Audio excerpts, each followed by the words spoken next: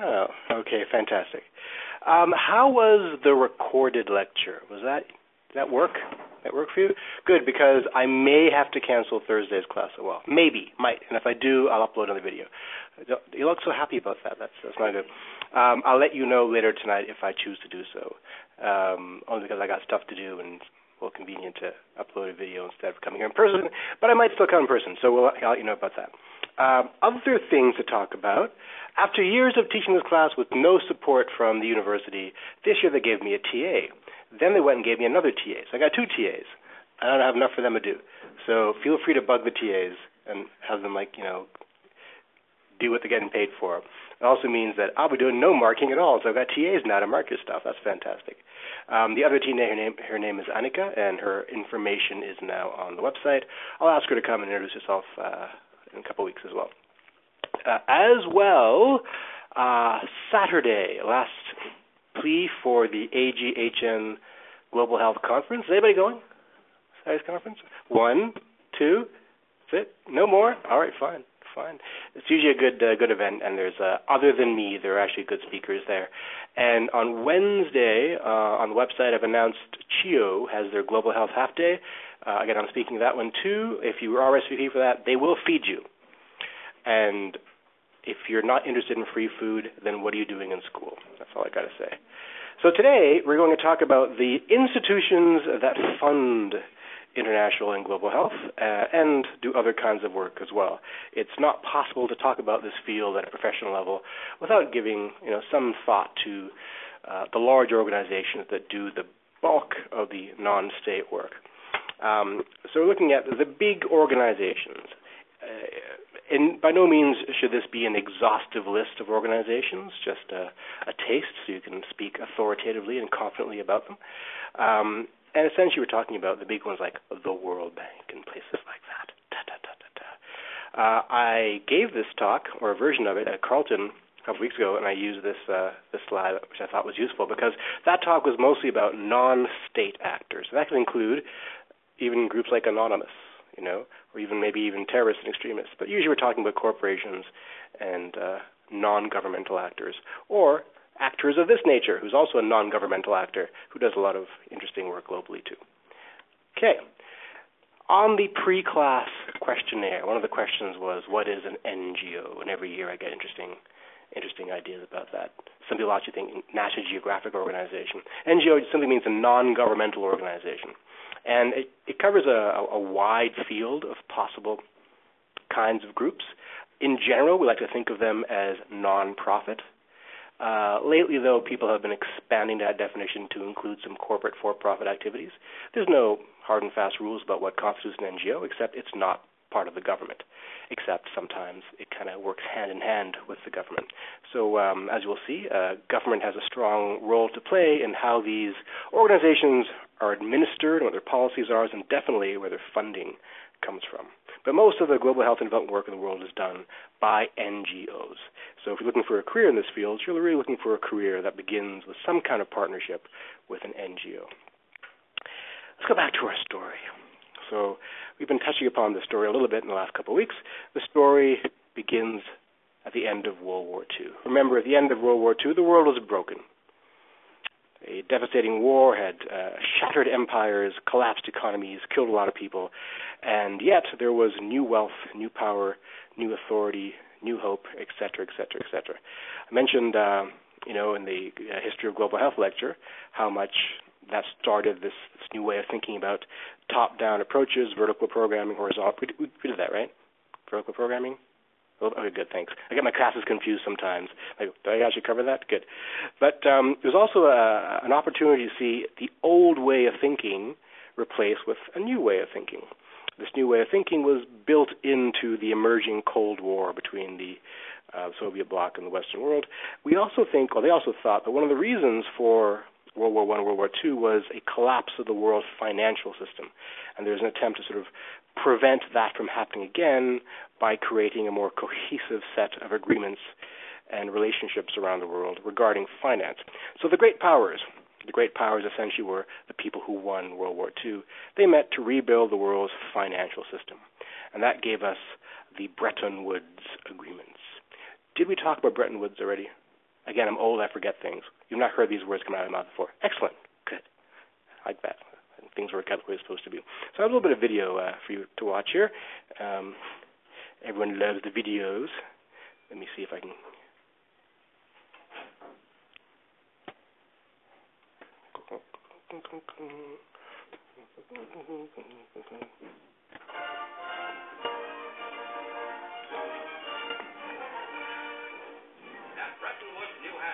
Delegates from 44 allied and associate countries arrived for the opening of the United Nations Monetary and Financial Conference. Invited by President Roosevelt to the first major world financial meeting since the London Conference of 1933, they will work in the seclusion of this White Mountains resort.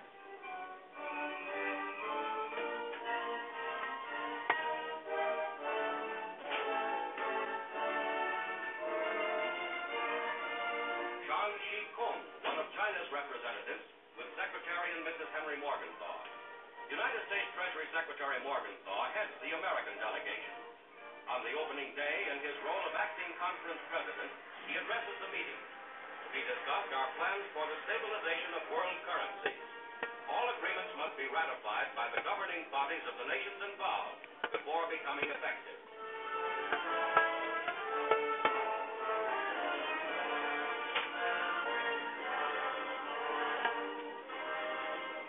Delegates to this monetary and financial conference pose on the hotel lawn. These meetings are designed to promote trade. Okay, you get the idea. A bunch of old farts met in New Hampshire to talk about stuff like that. I usually play that film to kill time, but we haven't got enough time to kill. I also love, you guys are too young to remember what it was like watching movies in high school. Back in my time, you actually have videos and DVDs and things like that. I had like film strip that would skip, and there's one guy that would narrate everything, and he sounded just like this. It sounded just like that. That imitation killed back in the 70s, and you guys is a moderate laugh. All right, cool. So the thing about the Bretton Woods meeting is that it led to the founding of a series of institutions that today we call the Bretton Woods institutions. Most of them fell away, but we're stuck with a couple of them today that still manage a lot of the money going to low-income countries. And every now and then when you read the papers, you'll find a call for a new Bretton Woods. Look for that phrase when you read the papers, as I'm sure you do, when you go right to the financial section and talk about world economics, as I'm sure you do. Right? The new Bretton Woods, because we're always looking for a new way of visualizing or conceptualizing world finances so that they do not lead to, again, large-scale global crisis and large-scale wealth inequality. So the Bretton Woods system was a system of exchange rates amongst member countries and ways in which currency could be valued against each other. Prior to this, different countries set their own exchange rates, and they still kind of can, but there's an agreement that there's some relationships underpinning these exchange rates, and part of this was attaching us to the gold standard, so your currency has to be worth something relative to the gold. Nixon took the Americans off the gold standard in the 70s. Canadians followed shortly after, and so today currency is all over the place. So a lot of the stuff they agreed upon no longer applies today. However, a couple of key institutions do sustain themselves. First is the World Bank. Dun, dun, dun, dun, dun. So the World Bank is in Washington, D.C. I used to live in Washington, D.C., and it was great because if I get bored and felt bad about myself, I'd try to feel even worse about myself by taking a walk down the World Bank, and you see that it's literally gold. I'm not sure if it's made of gold or it's got gold tincture, but it was gold. And that's where all the money is. It was, and I don't get through the front door because I'm a nobody because the security is pretty tight. It's fantastic. So they're part of what's called the World Bank Group, which includes the series of smaller institutions.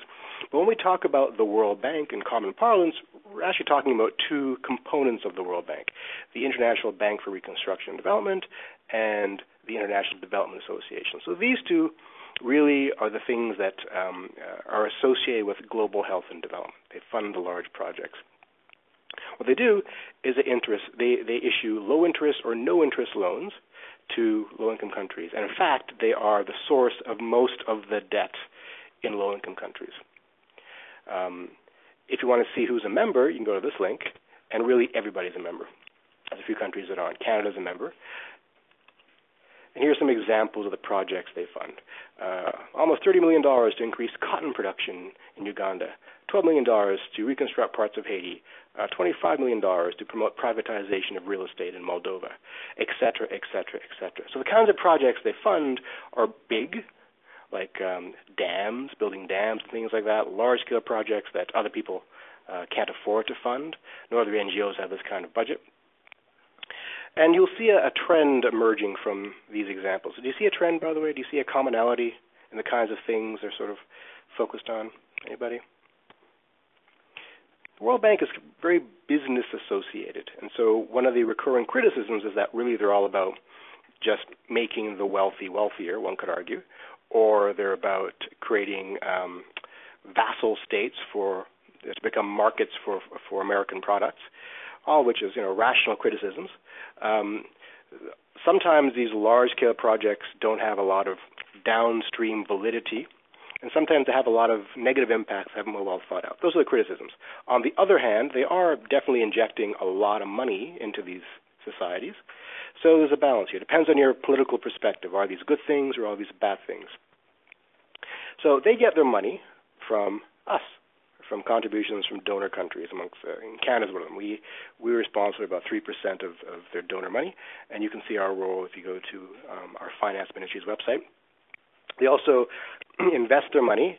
Being with the World Bank, you would think they know how to invest. So they invest their money to maintain their money, and they sell bonds as well. Like I said, they're in Washington, D.C., and they're supposedly independent from national interest. However, they are traditionally headed by an American. In fact, usually the American president appoints the head of the World Bank. I'm not sure if that appointment is a real appointment or just a strong suggestion that they vote on, but in general, nobody becomes head of the World Bank unless the American president says, I like that guy. So the World Bank doesn't deal with individuals or organizations. It deals directly with governments. And they are ostensibly an international organization. Like I said, it's the U.S. president who really has a lot of impact on them. Criticisms. As I mentioned, they are dominated by the wealthy nations, and Canada's among those wealthy nations. Fewer than 15% of the world's population controls almost half of the votes in the World Bank, and one could argue, and others have, that their policies are essentially to remake the economies of poor countries to service the needs of rich countries. How does that work? Well, by making them essentially markets for our products. Why do we want them to have jobs and to have income so they can buy Coca-Cola and things like that? One could argue. One could also argue that because they're giving out so many loans, they're prolonging the debt cycle for these poor countries who need to borrow money in order to build their infrastructure. The money is not going to come any other way. But they're so eager to lend money at interest that they never get out of a debt cycle. As I mentioned, many claim that the projects that they fund are poorly thought out in terms of downstream effects and how much damage they can do. I think I mentioned earlier that not a whole lot of thought has been gone into how we evaluate these large-scale projects, and evaluation is a relatively new idea in development. And so nowadays, grants come with a little tag that says 5% of your grant must be set aside for evaluation, and no one knows how to do it, so they hire some schmuck to go and do the evaluation.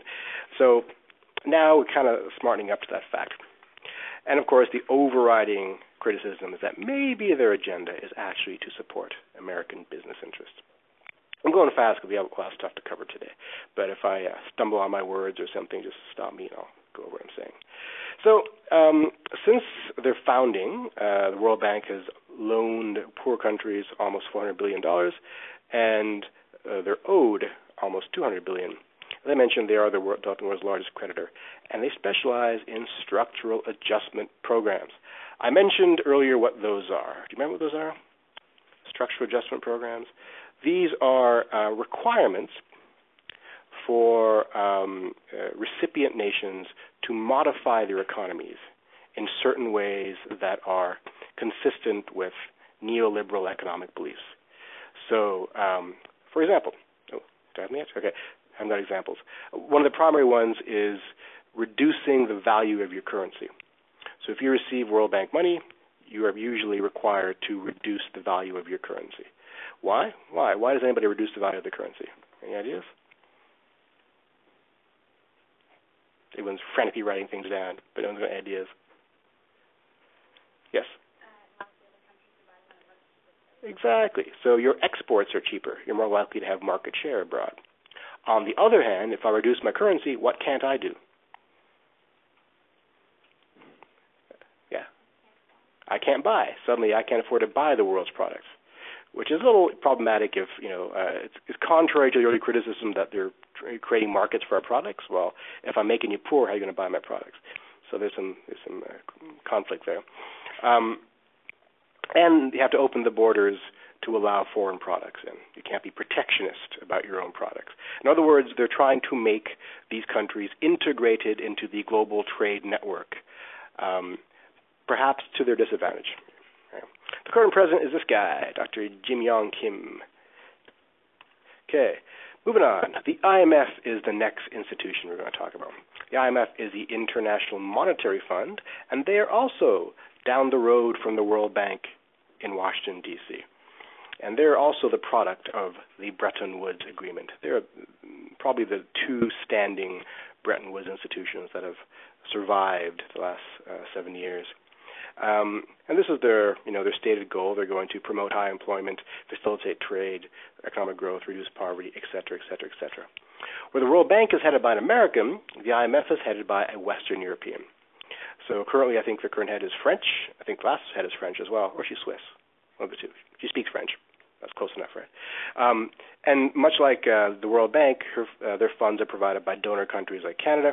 They focus on remaking economies, not funding projects. They do occasionally fund projects, but they're focused on actually coming in and just taking your economy apart and remaking it from the ground up. So this is the percent of the total voting shares amongst members of the IMF. The USA is the biggest contributor, therefore has the biggest say in what the IMF does. Japan's number 2. Where's Canada? We're down here. So we're in the mix, but certainly not among the top 5. The differences between the IMF and the World Bank. This is a standard exam question amongst first-year political science students. Could I ask you these things? Who knows? I'm an asshole. I can ask lots of things. So the World Bank finances economic development. The IMF finances essentially good behavior on the economic world stage. So the World Bank will fund large projects. They will try to raise productivity, but the IMF will tell you to set your exchange rates. They'll lend money to you, like to a government in emergency, and they work to make monetary policies transparent. So they essentially want to make sure that the nation they're working in is part of the global monetary system. The World Bank is trying to address their poverty issues in principle. So the criticism of the IMF is that they too are bound to too many conditionalities. For example, currency devaluation. The example I have here is that Jamaica used to have a currency rate worth more than the U.S. dollar, but they fell into trouble, and the IMF says, you want our help, you have to reduce your currency to being worth less than 2 cents. Okay, so that's happened there. One can also say that they tend to respond to crises rather than trying to prevent them. On the other hand, what are they supposed to do? Say, hey, you're about to go bankrupt. You need our help. They can't go in unless someone asks them. And they're not perceived as having a high success rate. The great success story, though, is India. So India in the early 90s was a basket case economy, and they had enough foreign exchange, really, to last a couple of days. You need foreign exchange to buy things like fuel to run your factories. And India was about to go completely bankrupt. Their government was dysfunctional to the point where the Supreme Court was making direct orders to the postal service to pay their employees and things like that. So the IMF showed up, and they transformed India. Now there was a lot of suffering, and many could argue there is still suffering as a result of their transformations. But India is one of the great economic success stories of the early 21st century. Is it because of the IMF? They will say so. Others will say it's due to other things. So the example I'm fond of giving all the time is of Limca and Thumbs Up Cola in India. I think I talked about that already in this class, but I'll say it again. So these were indigenous colas in India that were quite good, and for the longest time American companies are trying to get into the Indian cola market, but their policies kept them away. By accepting IMF help, they had to reduce their exclusionary practices, and of course Coca-Cola and Pepsi came in, outcompeted all of the brands, essentially bought Limca, and thumbs up. So that's the way those things work. This is the current head of the IMF, and she is Swiss or French? I don't know. I can't keep track of this. Okay, moving on. The Red Cross. Everyone loves the Red Cross because they do all these nice things in times of crisis, but they're actually a set of loosely affiliated bodies. We have the National Red Cross, which is in each country. They're the ones that people tend to give blood to. In Canada, we don't give blood to the Red Cross. Who do we give blood to? No one's giving blood here? Thank you. And why do we have the Canadian Blood Services rather than the Red Cross? Health science students? Really? Yes? That's right, but why? Why was Canadian Blood Services invented? It was invented in the late 80s, I believe. Sorry? Here's some whispering. Close. Hep B. It was Hep C, rather. So there's a Hep C crisis in the 80s when it was called the tainted blood scandal. You can Google that if you want. So Red Cross was collecting blood and, if I remember correctly, improperly testing it, and so some people were receiving tainted blood. So the government passed a new law, created the Canadian Blood Services to be in charge of Canadian blood receipt, and that's why we have that.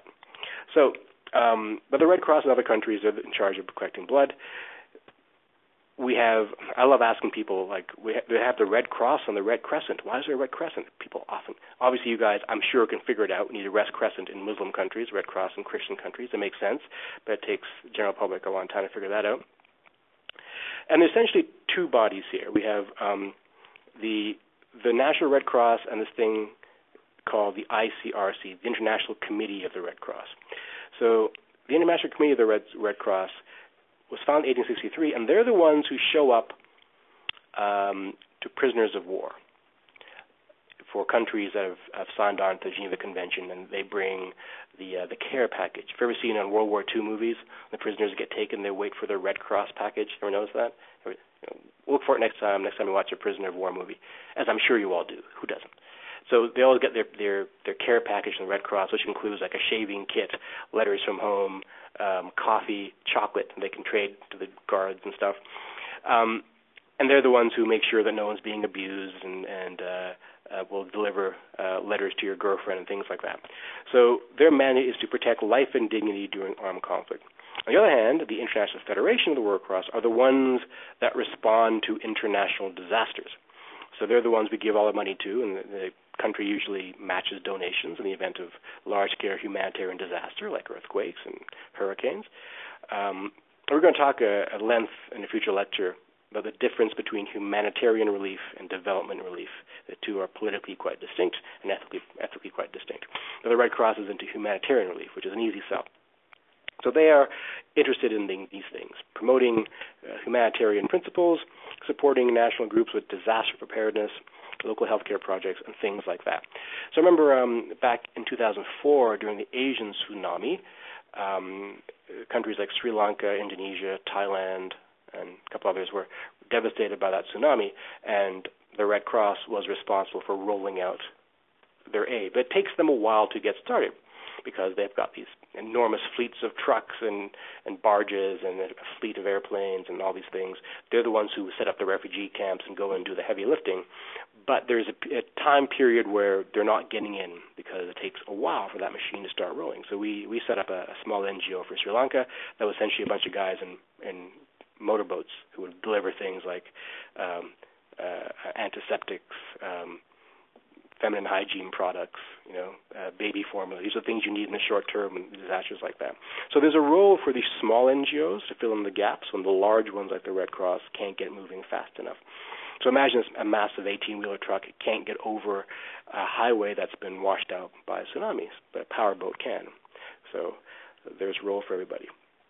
Takes us to Doctors Without Borders, everybody's favorite NGO, Médecins Sans Frontières, MSF. And they were founded in 1971 during what we call the Biafran Civil War. That's the Nigerian Civil War. They're in Geneva, pretty big annual budget, and anytime any American TV show wants to have some heroic doctor, they always mention they had a stint with the MSF, whatever. They've also got all kinds of splinter groups that have gone on to do similar work. Merlin's one of them. I briefly worked with Merlin. I was going to be the head of malaria in Tajikistan for Merlin, but I chickened out the last second. I chickened out of shit. It was scary. It's like, really? I don't want to be head of malaria. That's horrible.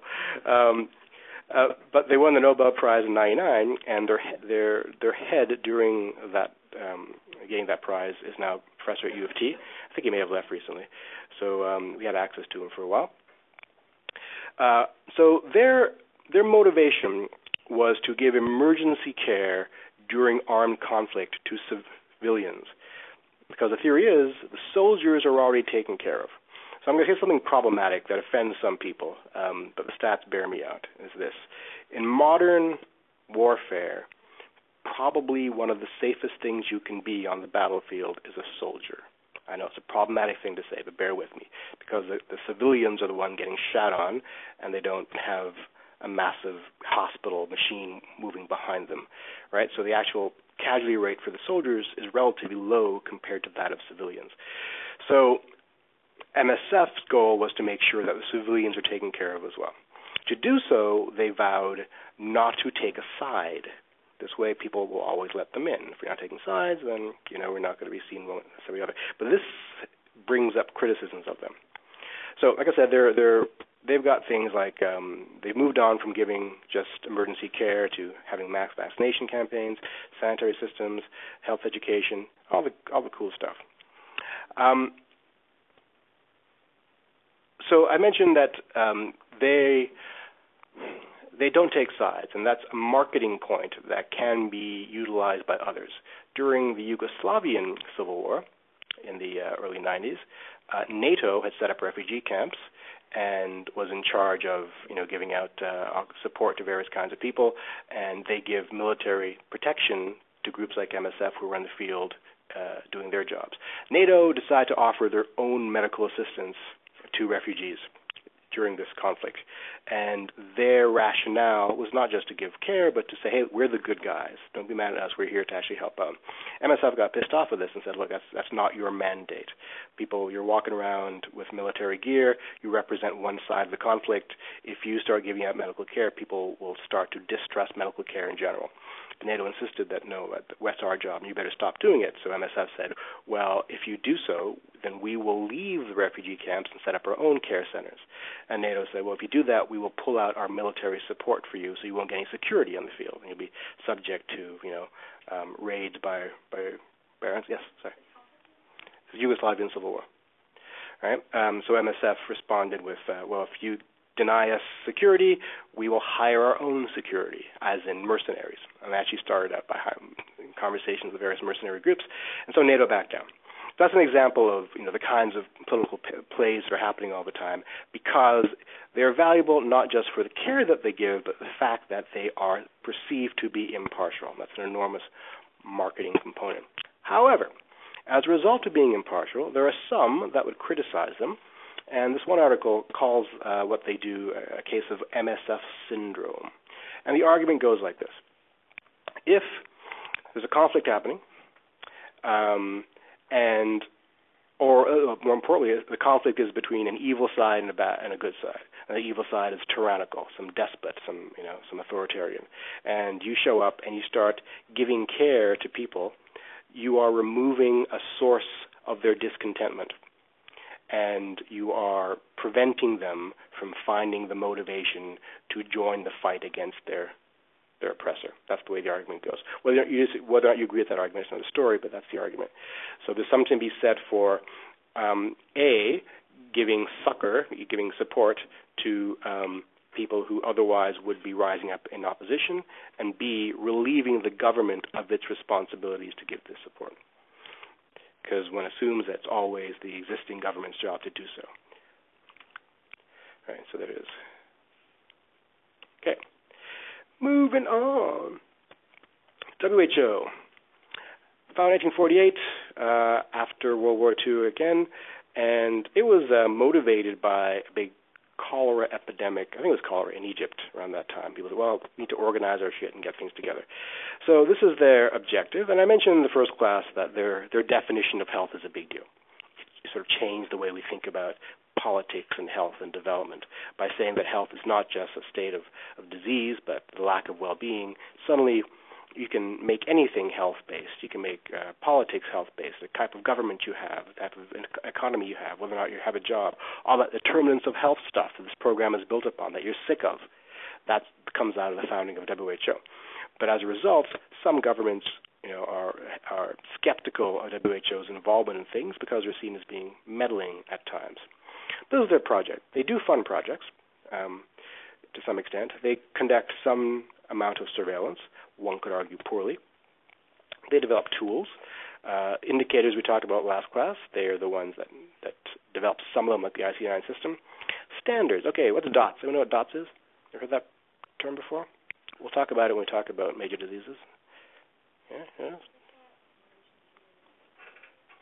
So it has to do with tuberculosis. It stands for Directly Observed Therapy or Treatment Short Course. What it is, it's a process of treating tuberculosis. Because the problem with tuberculosis is that people don't take their drugs when they're supposed to take them over the course of the entire regimen. So what you do is you directly observe them. You actually go to their house, you give them the drug, maybe give them some food too, you watch them take it, right? You go back, next day you go back to the house, you give them the drug, you watch them, you directly observe them take it, and this goes on for the 6 to 13 weeks, however long the treatment course is. Okay? Why is it important to have directly observed therapy? Why do you think? For a bacterial disease, yes. Exactly right. Right? So that's exactly right. So the second you start feeling good about yourself, you stop taking your drug, because the drugs make you feel rotten. So why would you want to take them? But it's important to finish the course. So they're the ones that develop the standard for DOTS that we all adhere to. They do some research, has some campaigns like, oh, you can stop TV. It's a really lame campaign, so it doesn't really work. And you mentioned the IC9, and they do maintain the databases that I've directed you to in the past on the website. They're politically, I'm recording this, so I've got to be careful what I say on permanent record. They're a little problematic, a little dysfunctional at times. So I did some consulting for them recently, and you show up to Geneva, and there's an amazingly wealthy, enormous organization. You show up in the building, it looks like a 1940s high school. Like, really, this is it, right? Until you get to the top levels where the director is, and then it's palatial, looks over the Alps, and it's fantastic. But the rest of it is bombed out, nightmare. But the cafeteria is incredible. There's like kangaroo steaks and things like that. And for a fake vegetarian like me, that's problematic but delicious. So it's it's interesting. Okay, criticisms. Very bureaucratic. Oh my God, it's so bureaucratic, right? So so many dictates and policies that nobody knows about. Endless meetings that often aren't even written down sometimes. Like when I was consulting with them, my task was to do a bibliometric analysis looking at their publications, and they didn't even know what publications they had. It was that confusing because different groups would just do something and move on and not keep track of it. People think they're inefficient. I got to say, in the field, when we go to various countries, the technicians we work with, if the WHO sends you a technician, in my experience, I'll say for the record, for the recording, in my experience, that's my caveat, so I don't get sued, the WHO technician tends to be the least able of the ones that are sent. The American ones tend to be pretty good. The British ones tend to be pretty good. The WHO ones, not that great. So, as I mentioned, the definition of health opens the door to a variety of political opportunities. And much like everything else we talked about, their interventions are not well evaluated. So Canada, moving on, Canada used to have a thing called CIDA. CIDA does not exist anymore. CIDA stands for the Canadian International Development Agency. This is not an NGO. This is actually a government arm,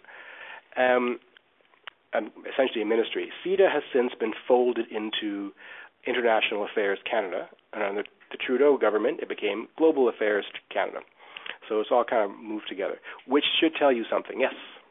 What happened to WHO? I read an article recently talking about how WHO is not doing so well when it was first formed.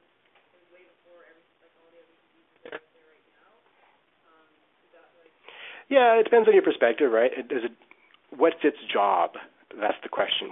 So Ebola really sort of put a lens on that question because they were not leaders in the field during Ebola. And the question was, well, if they're not going to do it, who's supposed to do it? CDC did it, Right, so the Americans showed up, and they were the heroes on the ground for Ebola. It wasn't WHO. And WHO says, well, that's not our job. Our job is to provide technical assistance if you ask us. Really? We thought your job was to read in the field. So there's a crisis right now in figuring out their purpose. And like if you go to their headquarters, across the street is UNAIDS, right? And UNAIDS, really well organized, well resourced. Their building is beautiful. I look across at envy. Oh, I want to work over there. How come I can't be over there? I'm stuck here, right? So there's a lot of accretion of bad practices and bureaucratic heaviness that is problematic. And so they are in crisis in some ways, no question.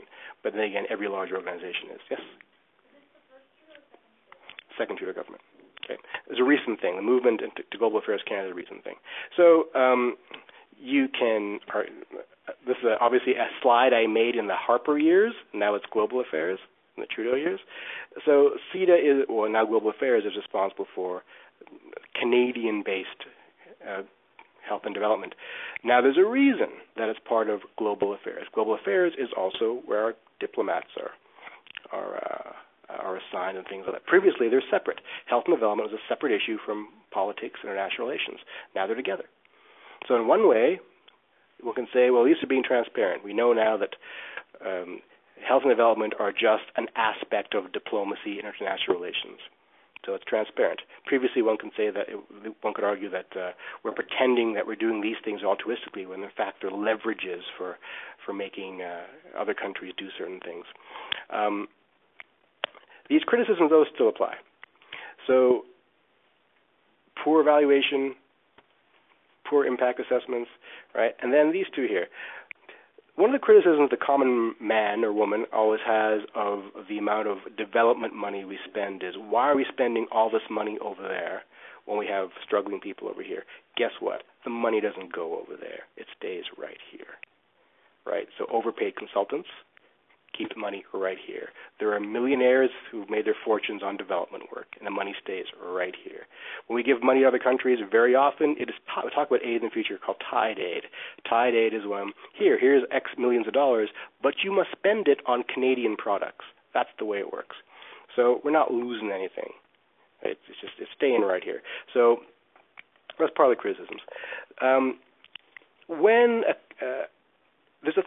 We used to have this thing called PSUs. PSUs were public support units. They're still there. They're called something else now.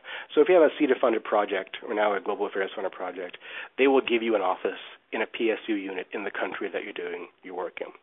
So you'd show up, and that's great. You don't have to hire a receptionist or secretary of staff. There's a building right there. I've got a fax machine, an email address, a phone. I can hit the ground running. But then an interesting thing you notice, you look around, and the other people in the offices, some of them are doing development work, but a lot of them are corporations. And they're there riding, again, my opinion, for the record I say that, my opinion, they're riding on the coattails of the good work you are doing. So in other words, the development work that you are doing in these countries is a marketing tool for the Canadian government to create a foothold for their for-profit enterprises. Is that a bad thing? I don't know. There's an argument to be made that, in fact, the Canadian economy should get something out of this, so why not greater penetration into various other markets? Right? On the other hand, you can say, wait, but that's not altruistic, that's not pure. Well, depends what you want. So that's a criticism too. So we're tied to the Canadian business agenda. So I used to say the top recipient of Canadian aid was Afghanistan, not anymore. Now it is these countries, Ethiopia, Tunisia, Afghanistan. So it's important, though, that it was Afghanistan because that's where military interests were. And there's a common running theme that Western countries, their biggest development interests tend to be also where their military interests are. You're going to see this a lot when we talk about the USA. Oh, more data. Look at that. So we still there. Okay, Global Affairs Canada. Great. Okay, IDRC. IDRC is the International Development Research Council. It's not a ministry, but it's an agency, I think. I always get the various designations in government confused. There's ministry, agency, Crown Corporation. This one's it's Crown Corporation. That's great. And that matters because that dictates who they have to report to. whether it's Parliament or Treasury Board or to a minister. If you're reporting to a minister, you're probably going to get cut fairly easily. Reporting to the Treasury Board or directly to Parliament, you have a greater chance of lasting long term. So various conservative governments have attempted to cut the IDRC many times, but because they're a crown corporation, they kind of hang on.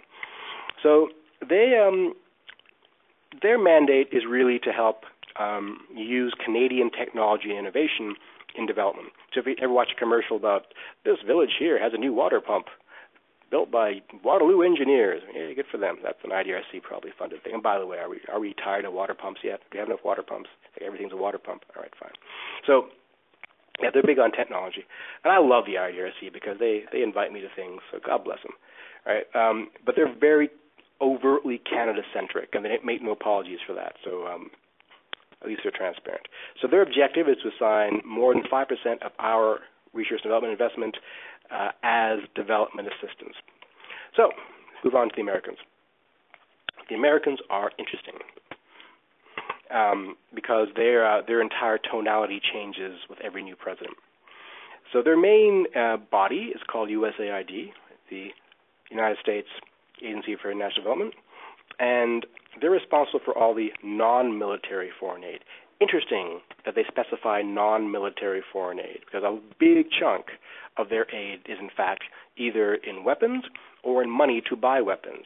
So when you read the reports of we've given this much money away, read the fine print. How many of that is actually weapons, or how many of that are loans to buy weapons? They will conflate the two numbers all the time. Right? It's interesting that this changed the day that George Bush was elected. As a veteran promoting U.S. national security, foreign policy, and the war on terror. So these are now development issues. The war on terror is now a development issue, which is fascinating. So their biggest recipient used to be Iraq during the Iraq War. Interesting. So in other words, you invade, you break it, and then you spend money on developing it. In 2013, it was, again, countries they were invested in. So their foreign aid goes 2008, Israel, Afghanistan, Egypt. 2012, Israel, Afghanistan, Pakistan. The rank has changed slightly, right? It changes as foreign policy priorities shift. I'm moving fast through the slides because there's a lot of slides. This graph shows us in terms of the amount of money spent on foreign countries. The larger the country, the more money spent. Israel, the largest single recipient of foreign aid. How much of that is in military aid? It's unclear. So this is all military, actually. Foreign military aid they received from the USA. Egypt, number 2. Okay. So, why is that guy? This guy's there because when he was killed, an interesting thing happened. When he was killed, they found him living in Abbottabad, Pakistan. Do you know how? You know the story of how he was found? Okay, it's a good story. What happened was they heard rumors that he was there, so they needed DNA samples from the children in the area to determine if his family was there, and they're going to compare it to the samples of the bin Laden DNA they already had on file. And so to get this DNA sample, they actually had a fake public health campaign in Abbottabad, Pakistan. So it was a Hep B vaccination campaign. Hep B requires 3 booster shots. So they showed up, they gave a bunch of kids the vaccine, but took their blood at the same time. And they confirmed, in fact, there was bin Laden DNA in the area. And confirming that, they were able to send in their commandos and to get him. So I wrote a paper shortly after saying, well, this is a horrific misuse of public health resources, yeah? Well, do you think they care about ethics?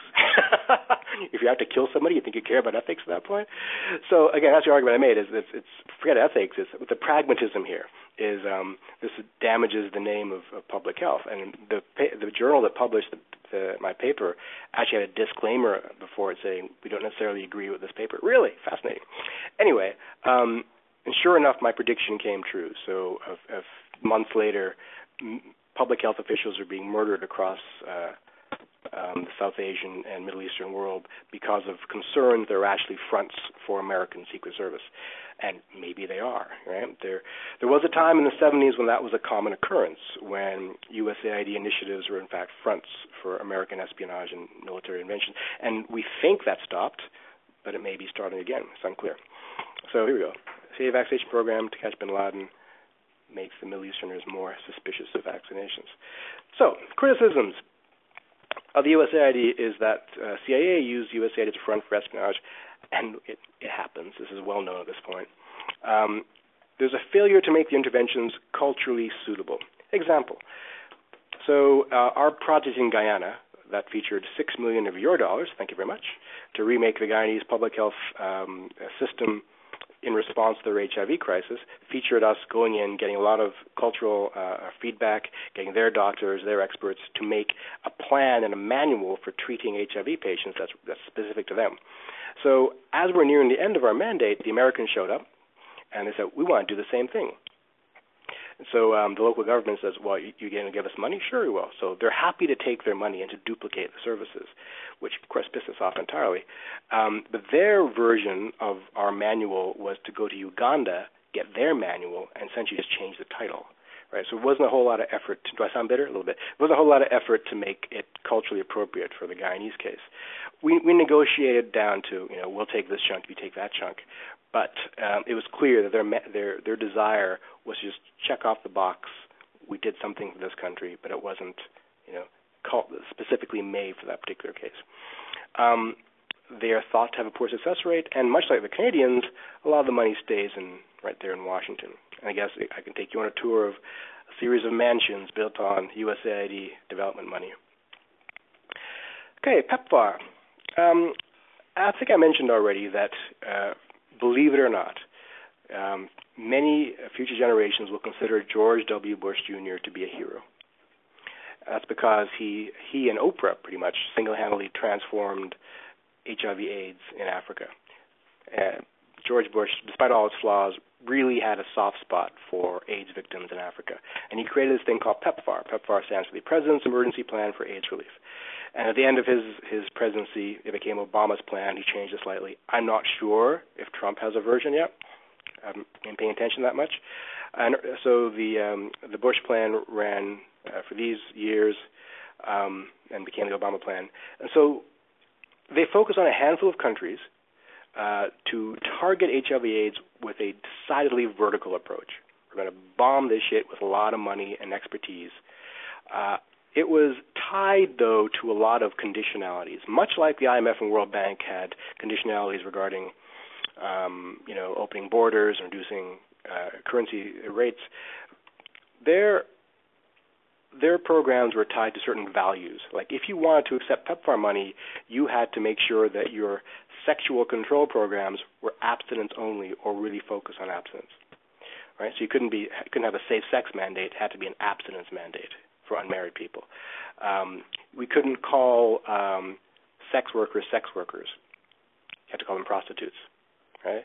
It's funny. We called them bush workers as a result, which was wink, wink, you know what I'm saying? So they refused to fund things like safe needle exchange programs that were, morally problematic for them. It became problematic when it came to pricing.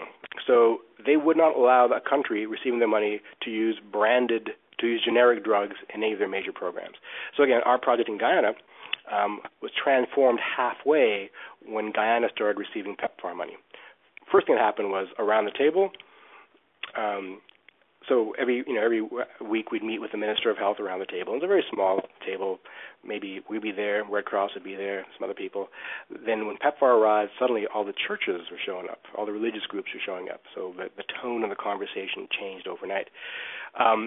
We also had to scale back our project because at first we were going to wire the entire country with a national health information system using open access technology, using what's called Apache servers, which are open access servers, unbranded Indian generic drugs that we can purchase for pennies to make sure all the clinics are well supplied. But PEPFAR showed up, we had to get branded drug company, drugs like Pfizer and Sanofi and things like that.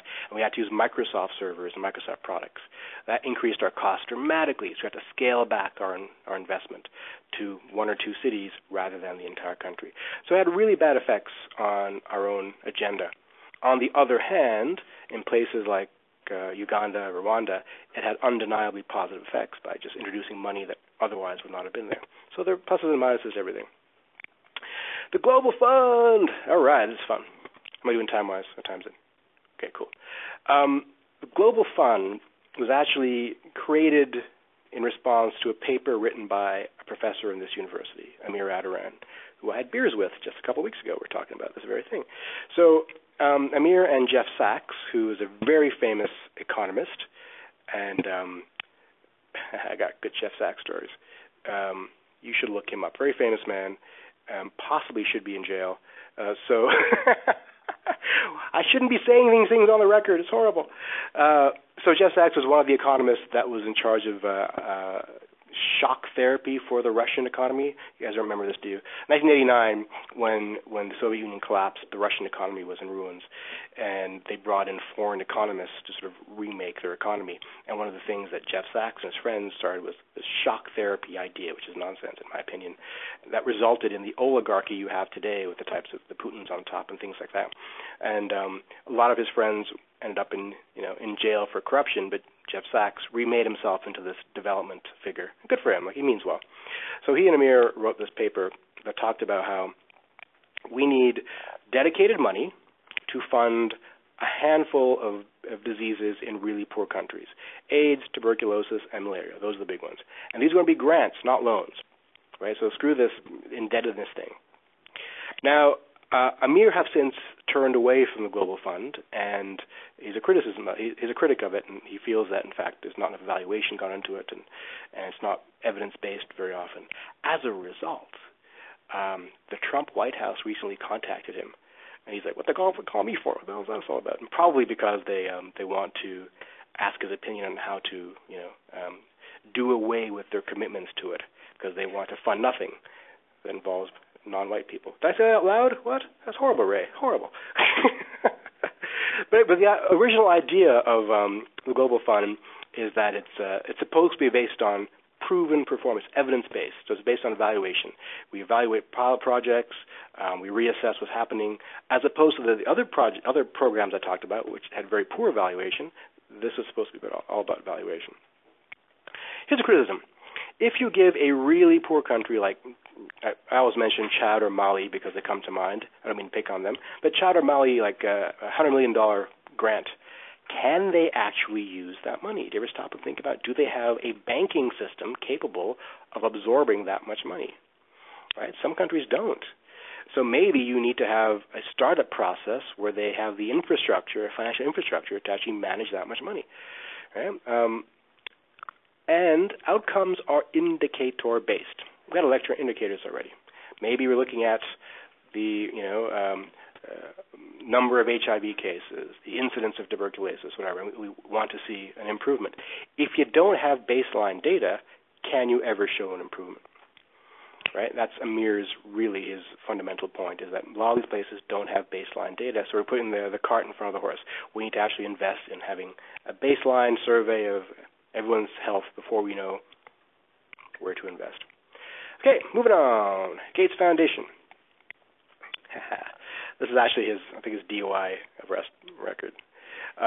Founded by Bill and Melinda Gates. Regardless of how you feel about Bill Gates and Windows, because Windows, I think their marketing strategies back in the 70s and 80s are just atrocious, but and their product is horrible. But he's done a hell of a lot of good in the world, in my opinion. The thing is, the Gates Foundation is crazy wealthy. They're richer than the World Health Organization. That shock you? They are freaking rich. And I want some of that sweet, sweet money. I don't know how to get it yet. I often think about why doesn't he just one day decide, well, instead of funding all these programs, why not just adopt Haiti? Just overnight turn Haiti into a first world country, like just right away to do it. He probably could. But instead, they're looking at things like creating a malaria vaccine and creating a HIV/AIDS vaccine. And he'll probably do it because they're spending just so much money on it, so much effort. Because I hear the budgets are enormous. All right. Clinton Foundation is my combination of the two of them. Now it's run by Chelsea a bit. So I think the foundation may be coming to an end soon. I'm not sure. I haven't been watching it that closely. They're big on HIV/AIDS as well. They focus mostly in the Caribbean, a bit in Africa, but they're looking at affordability issues, a little bit of research. So a whole host of other NGOs to think about and talk about that I won't go into too much. But the point is that there are popping up everywhere. And here is a list of other research organizations that fund things. The NIH, that's the American equivalent of the Ministry of Health. So they fund up to $26 million, European Commission, et cetera, et cetera, et cetera. Okay, so who is the principal actor in negotiating access for resources? What we've been focusing on so far is the role of NGOs in funding programs and projects, but they do a whole lot more. So if you have a set of hands, no, just stretching? All right, cool. So if you think about when governments make decisions, how do they know what to make decisions about? These are just human beings, and often flawed human beings, more flawed than you and me, in fact, exceptionally flawed human beings that are in government. And it takes a lot of effort for them to consider the voices and perspectives of the kinds of people they're addressing. It falls to the NGOs, the advocacy groups, to step up and to represent the voices of various low-power individuals. They're the ones who also offer sometimes access to resources. What kind of resources? Well, data. Researchers oftentimes can't get access to certain things. The NGOs can. Right? So here are some things that NGOs can do. Monitoring. They can actually collect data on the ground to figure out who's being affected by what. Lobbying is a big one. So think about neglected diseases. None come to mind, but there are a lot of smaller diseases that aren't well known or well funded. They have to be advocated for by small special interest groups. Technical expertise, like knowledge of a certain language, knowledge of certain cultural customs, etc. Brokering. Brokering comes in a lot of forms. One of the most common ones is conferences. So in October 28th, 29th, the Canadian Society for International Health here in Ottawa, which is an NGO, by the way, is hosting Canada's biggest global health conference, and you're all welcome to attend. They are essentially creating a forum for people to come and to discuss things in global health. It's not a government thing. It's an NGO doing this, right? So government will come, special interest groups will come, researchers will come, media will come, and that's how we learn about each other. So without them doing that, there's probably unlikely to be a similar forum for that kind of exchange of viewpoints. And fostering inclusion. Think about Aboriginal issues. Would the government independently contact an Aboriginal representation to consult on policies regarding pipelines and things like that? Probably not, unless there's pressure from other groups to do so, saying, I think we should call up the tribe that you're going to build the thing on and ask them. Okay? The SDGs we'll talk about on Thursday, maybe online. SDGs are the Sustainable Development Goals, and I'll define what that is later on. But the SDGs, that was invented almost entirely by NGOs, with leadership from the UN and places like that. So the process that we'll hear about on Thursday had to do with sending out an online survey, which millions of people took part in, inviting viewpoints from all kinds of advocacy groups to decide what are the development goals for the next 200 years. So, when I was living in Washington, I think I told you this story before. I'll tell it again, why not? I couldn't sleep one night, so I went for a walk. It was like 2 a.m., and I saw a movie theater was playing War and Peace. And I thought, hey, great, it's a Russian movie about Napoleonic Wars. That's boring as shit. I'll fall asleep if I go to that thing. But I go, and it wasn't that. It was this. It was this Indian movie, which was gripping. It was about the Indian-Pakistan nuclear arms race, a documentary. And of course, I really couldn't sleep post-script. And I'll never forget, there's a great scene in that movie as the Indian military was rolling out a nuclear aircraft carrier, and they're interviewing these young Indian professionals watching it. And there's one young woman they asked, your country has millions of starving people who can't get access to basic resources, and yet you're spending tens and hundreds of millions on aircraft carriers and nuclear weapons and a space program. Like, don't you feel bad about the poor people? Like, who's going to take care of them? And her answer was, can you guess? Her answer was, that's the job for the foreign NGOs.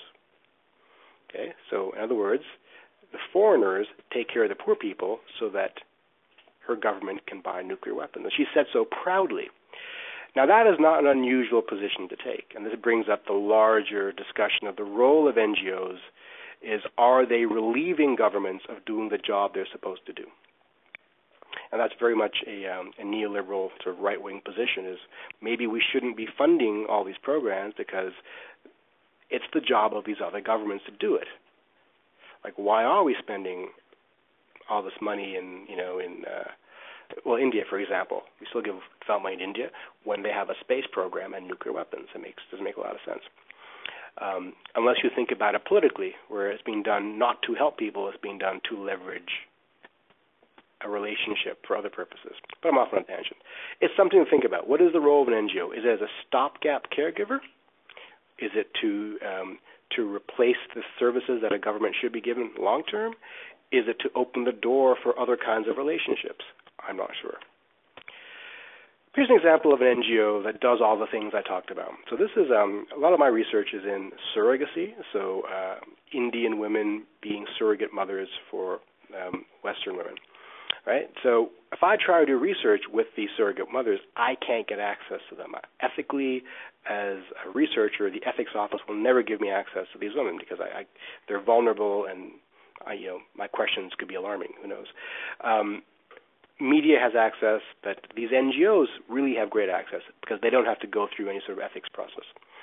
So my research is usually through the NGOs. I'll ask them, in your experience, who are these women? What are their opinions on this? What are their experiences? How much are they being paid? Et cetera, et cetera, et cetera. So they collect the data. They know everything about them, and they advocate on their behalf with media, with me, and with the governments. So they have a critical role. So if it wasn't for this group like APGAR Foundation, this particular group of women, the surrogates of India, would never have a voice in Parliament where decisions are being made about their livelihoods. So it's a critical role to play. Okay, issues with these funding bodies. We have a fragmented landscape with diverse players. I mentioned the Americans coming into Guyana and suddenly wanting to do the work we've already been paid to do, like what's going on here. We have funding agendas are separate from the needs of the target nation. So I've been on projects where we have funding that requires us to do things that clearly the population doesn't need. Good example, needle exchange program. Like in Guyana, we're doing this. There is no intravenous drug use. None. Maybe one. There was one case, and he was an American who brought his own drugs. It wasn't the thing.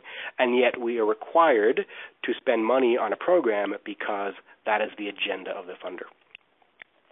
Projects are disease-specific, okay? So if you're there to combat HIV/AIDS, you're all about diagnosing the HIV and treating it, but why do they have HIV? Because they're poor, probably in prostitution as a result, et cetera, et cetera, et cetera. So you're not addressing the underlying social causes. Always, evaluation is a problem. We don't evaluate well. Donor coordination is when we don't have people keeping track of what's going on, essentially. So again, I give Guyana as a good example because they have actually pretty good donor coordination compared to other countries, but it would horrify you to see all the different players that show up that are duplicating services. Any given day, I can find you 12 different organizations in the same neighborhood doing HIV awareness in 12 different ways who aren't even aware of each other, and often giving conflicting information. Right, so who's supposed to coordinate that? The answer is the government. If the government isn't strong enough, then they can't do so. Or the government doesn't want to say no because then you stop bringing the money in. Right? So donor coordination is a huge thing. Why are these donors there in the first place? Is it to do good work? Is it to give experiences for their volunteers? Is it for some other reason? If I were to ask you this question a few weeks ago, you'd probably say, it's just because they care about the world. Not necessarily. Right? So some of the work that I've done there, we take doctors and nurses into the deep interior, give care to indigenous peoples. That's done, yes, because we care about them, but also because the doctors and nurses want an interesting experience. That money could have been spent much better making DVDs and giving them away to the local caregivers. Okay, but more sustainable. But at a certain point, you have to say, well, here's a trade-off. I'll spend this extra money, make sure these doctors and nurses are entertained, they can tell stories when they come back, and maybe in the long term, they will sort of invigilate and instill more excitement for this sort of process for long term. By the way, if you come to my talk on Wednesday, I'll talk more about that. And there's free food. Fine. And minimal thought, here we go. So we talked about local government responsibility with the Indian case, and minimal thought to greater impacts, like showing up. Okay, so I was this particular jungle where I was working, this religious group from the Midwest U.S. would show up and just dump antibiotics and leave because we have some antibiotics left over from our clinic back home. Let's give them to you. What? That's crazy, because that will lead to resistance. So they're not looking at they just know that, hey, there's some infection crisis happening here. They could use antibiotics, but they're not stored properly. There's no instruction how to use them, and if you don't do the entire course, it leads to microbial resistance. So that shit happens every day. It's annoying. Okay, here's a taste of. We'll talk about the ethics later on. It's an example of a poorly thought out intervention. This is the gasifier machine. I talk about the gasifier machine every chance I get because I love the gasifier machine. It's very common in Central American villages. I've seen it in India a few times. What you do, you go to a village, you dig 2 holes, and you put a pipe in between them. In this hole, you fill with water and cow dung and wood chips, and this hole has a big metal dome on top of it. So the fermentation takes place here. Methane seeps into this thing, raises the dome, and the methane is then, with a little valve here, seeped into the shed where it runs a generator. And this generator then produces free electricity for the entire village. The outputs are electricity, and after this gunk is used up, you end up with a high nitrogen-fixated fertilizer. Right? Fantastic. What's the problem? What's the negative consequence? Yes? No gangs here. Nope. This one's gang-free. Yes? No, interestingly, it's really environmentally friendly. It's actually odor-free as well. It's actually an agricultural office, I forgot what country, in which they had one in the lobby to show off how odor-free it is. Yes? Well, they have it now. Well, you see this part, right? So does that give you a hint? Yeah? Not enough cows? Almost. Almost not enough cows. I'm going to go with this. Who owns the electricity? The ones that own the cows, right? Prior to this, shit was worth shit. Now shit's worth something. So because of our intervention, we commoditize something that had no value prior to it. And that's a common occurrence. Anytime, in my experience, anytime a technological solution is introduced, you create a social problem, usually involving the commodification of something that previously had no intrinsic value. Yeah, I mean, dung has intrinsic value, but it now has intrinsic social value. So the people who own the cows were complaining, well, my cow is shitting in here. How come you're getting my cow's shit electricity for free? I like saying shit in public is good. My cow's electricity for free. So the solution that was found was that the people who don't have access to their own shit collected wood chips, and they're the ones who contribute the wood chips, right? So everyone contributed. But you'll see that as a recurring theme as I give you examples in the ethics class, how technology creates social division, and it's unlikely. Be really wary when someone suggests that there's going to be some instant solution to a problem that's technologically based. It's always wrong. There we go. Those are all those. Yay, you're all free. Be on. Go away. Fair enough.